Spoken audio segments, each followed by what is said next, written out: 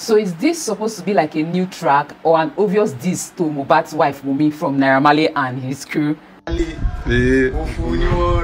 Ola Ogbesenu, second round. Okrola Soda Sula. Same day, Ofuni third round. Okrola Soda. Same day, Ofuni fourth round. Beleti show you today. DNA is needed. Beleti show you today.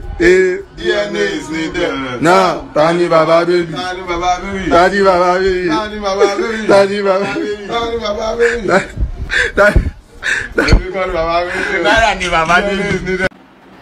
I'm honestly not going to blame Naira Marley. Do you understand? Because Wunmi has actually made herself to want to become object of ridicule, because I don't understand why it's taking so long for her to do the DNA test. Do you understand? The whole dragging, going back and forth, and you claim you love your husband, you want his memory to be kept in a good place, you want us to do this, you want us to do that, you want Nigerians to fight for you. At this point, people are losing faith in you. People are not believing you anymore. People are becoming suspicious. Even the people who were defending you when this whole DNA saga started, the more it's been prolonged, the more it's been dragged. It's just making it look as if that, okay, there's an atom of truth from the old suspicion. There's an atom of truth from the old, like, come on, girl.